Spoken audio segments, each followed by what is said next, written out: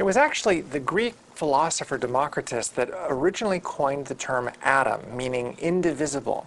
But it wasn't until 22 centuries later when John Dalton laid out a series of postulates that formalized this idea and really forever changed the way we thought about the modern world. This was going to be the first of two significant scientific revolutions that we'll be touching on. Dalton said specifically four things. He said that all matter was indeed composed of indivisible atoms, that the element, or that elements rather, were a type of matter composed of only one type of atom, that a compound, on the other hand, was something composed of two or more types of atoms, and finally that chemical reactions involved the rearrangement of these atoms, of the atoms of the reactants to give products. So again, the notion that although there are millions and millions of chemical substances known, that they all could be described by various combinations of a small collection of different types of atoms.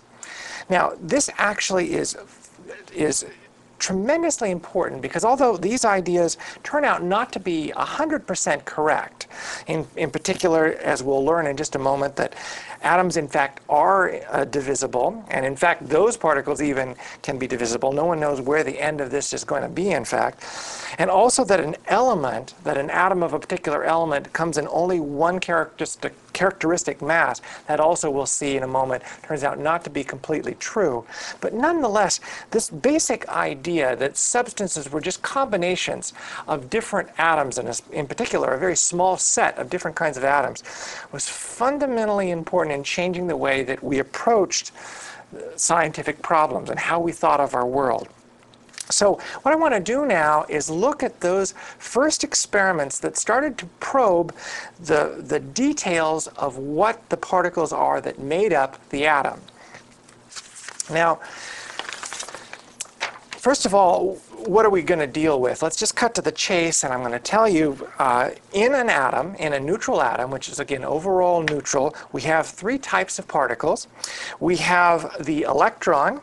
The electron has a fundamental unit of charge which is going to be the opposite of a proton, which we'll get to in a moment, and it has a very, very light mass compared to a proton. 9.11 times 10 to the minus 31 kilograms.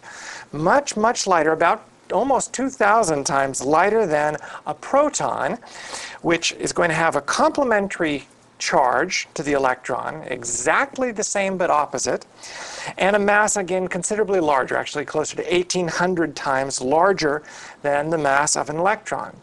And then there is the neutron. A neutron has a mass very similar to a proton. You'll notice it's just a tiny bit bigger, but it has no charge to it, as the name would imply. Okay? Now, how did these numbers come into being? Where did we actually get these numbers from? What were the experiments that gave rise to this information?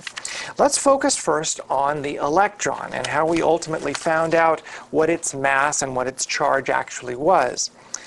Now, for a number of years before Thomson, J.J. Thomson here, there were people playing with with charged particle beams, that people had a lot of fun taking tubes, putting an incredibly high voltage across the tube and generating a beam of charged particles, and then watching that beam bend in magnetic fields or electronic fields.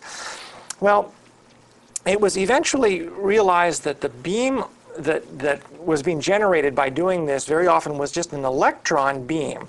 Electrons, again, are the things that would be that would accumulate to build up charge on something, for instance. And so one could generate a beam of these electrons and have it very narrowly defined. And Thomson took just a glorified version of what was originally called a Crookes tube, which I'll show you here, to try to figure out what the mass and charge of the electron was.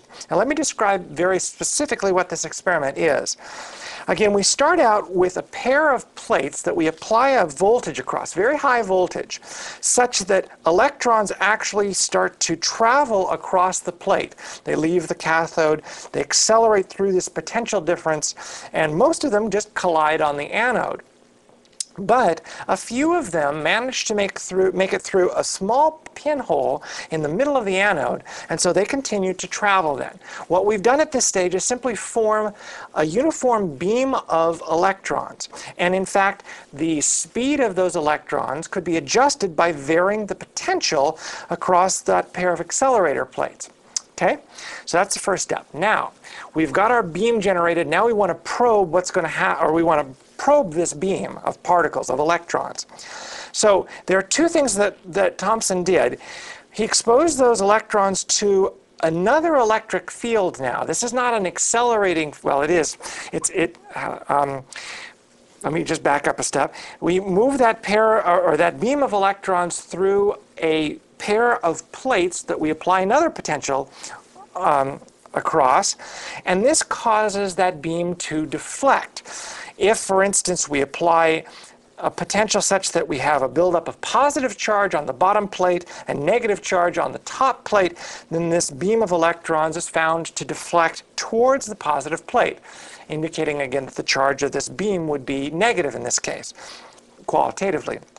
Now, there also is a magnetic field that is applied, and a charged beam of particles, when it passes through a magnetic field, as long as it's traveling with velocity, is deflected from that magnetic field as well. And so what Thomson did was he took the beam, he first of all applied an electric field to deflect that beam, and then he applied a magnetic field that caused the beam to deflect in the opposite direction.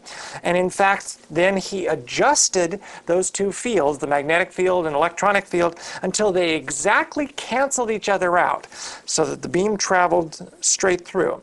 Then by going through some physics calculations, and you have to take a different Think-Well course to do the physics, he could determine what the speed of that electron beam was.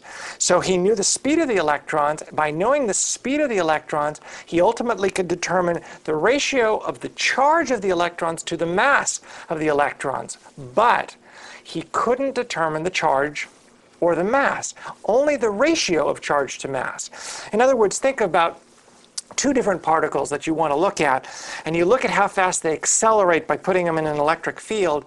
You can't tell the difference between, if let's say the slower moving particle, is it moving slower because it's more massive, or is it moving slower because it doesn't have as high of a charge?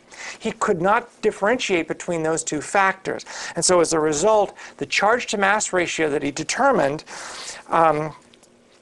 or rather all he could determine, was the charge to mass ratio, and it has a value of 1.75 times 10 to the minus 11th coulombs, that's the unit of charge, per kilogram. Okay, so again, what he really wants out of this is charge and mass, not that ratio. But this was an important first step to getting it. Now, before we go on, let me just show you specifically what he did. Try to show you a demonstration here. This is a device called an oscilloscope. It consists indeed of an electron beam traveling towards you, and the beam then hits a phosphorescent screen rather, and so what happens in this case is where the electron beam strikes the screen, light is emitted, and so you can see where the electron beam is ending. And in fact, the electronics in this device are scanning that beam, so you see a line rather than a dot. That's purely to make it a little bit easier for you to see. But so we have an electron beam traveling directly towards you, and now if I move this knob, if I do this adjustment, I can push that beam up, or I can push that beam down, and all I'm doing inside this box here is changing the potential, the voltage, across these plates, these electric plates. So that again is causing the beam to move up or down. Now, so I could take that beam and I could move it down, let's say. Then I can take my magnetic field, in this case I just have a strong magnet, and bring it in and try to adjust that beam back up again. Now, I'm not going to be able to do that exactly, but let's see if I can move this guy back up here. So you can see what happens when I bring the magnetic field in. I can push that beam down. I can turn the magnet around and push the beam the other direction. You don't want to do this to your television or you'll really wreck it. By the way, this is exactly how a television works. It's just an electron beam with a screen. The exact same idea, and the electronics scan the electron all over the place, the electron beam all over the place to create a picture for you. But anyway, again, the idea of the Thomson experiment was to use a magnetic field to deflect the beam, to use an electric field to compensate for that deflection, and then do a little bit of calculating to figure out the speed of the electron beam, and from there you can determine the charge to mass ratio. But remember, the most important point, we couldn't determine the charge or mass alone. It wasn't until the milk and oil drop experiment where we're going to be able to determine that, and once we find out one of these guys, we're going to know the other. So that's coming up next.